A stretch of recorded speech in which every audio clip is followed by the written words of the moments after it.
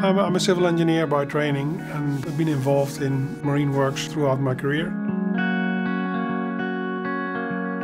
Wherever you go, you're always with nature, so you're trying to shape nature a bit. That's really that drives me. One of my first thoughts was this is a relatively undeveloped area and we are planning for 2 LNG export berths. The ships need to reach that area, so I was a little bit puzzled about how to do that.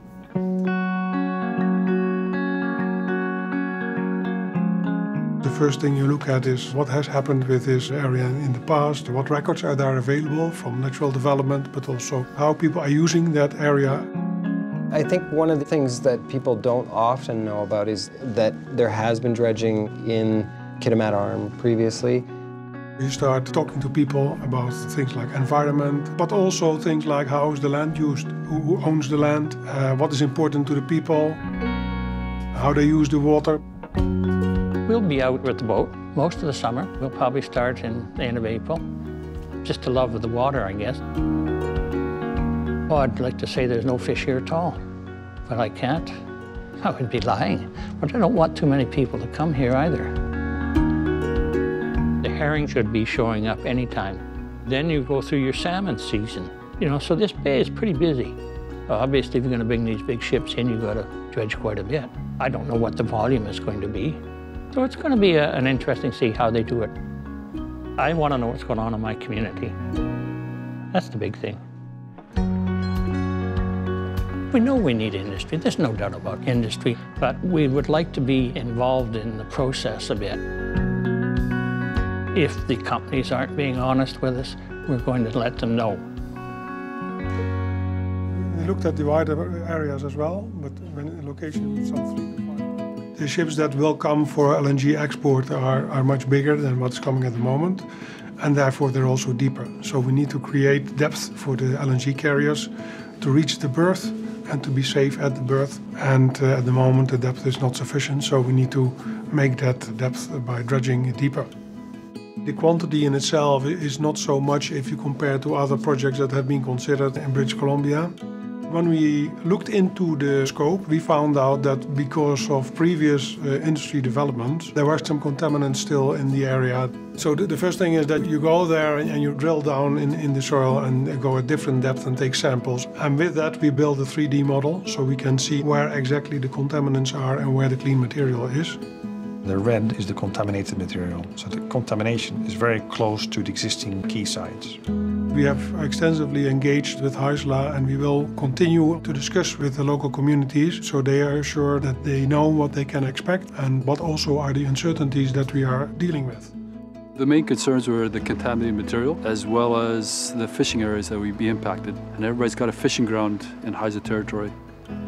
So we heard the answer from both our staff as well as LNG Canada that it wouldn't. In fact, if anything, they would try as much as possible to mimic nature.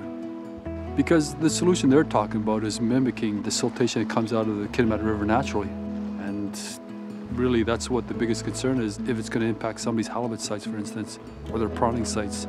So if the siltation is already down there, that's all they're talking about, is putting their clean product down on top of the existing silting sites in the channel. I'm fully 100% behind that concept. The site for the dispose of sea is right out in front of us right here, right in the channel right here in front of Kitimat Village. There was a study done back in the 80s and the 90s that showed the amount of contamination that's sitting on the ocean bottom.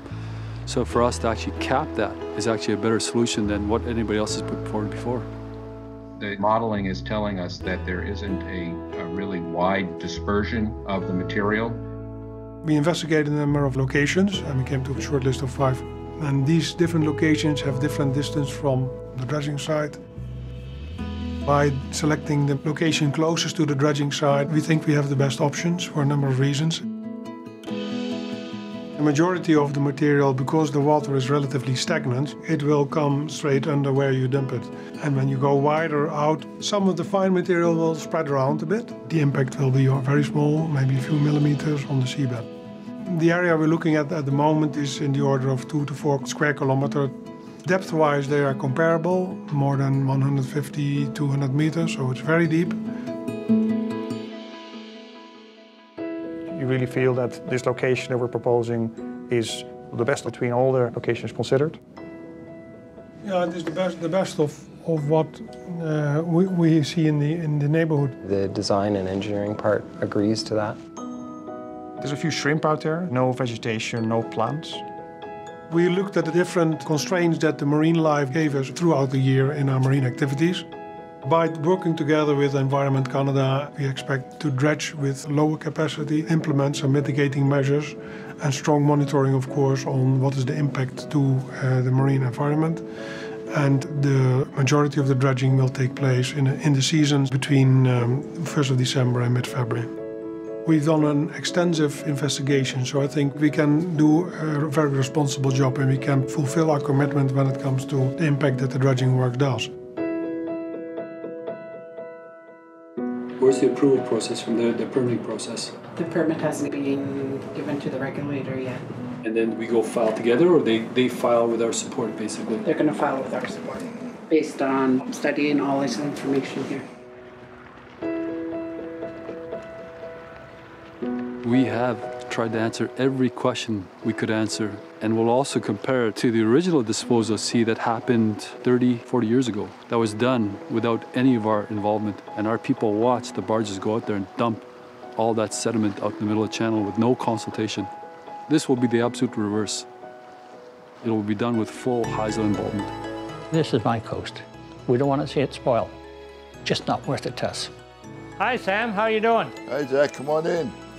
And so some really good answers have to come out of this. And I think that process started. I really do. Every carving I make has a story. I don't carve anything that hasn't got a story. This is my home, and I don't want it spoiled.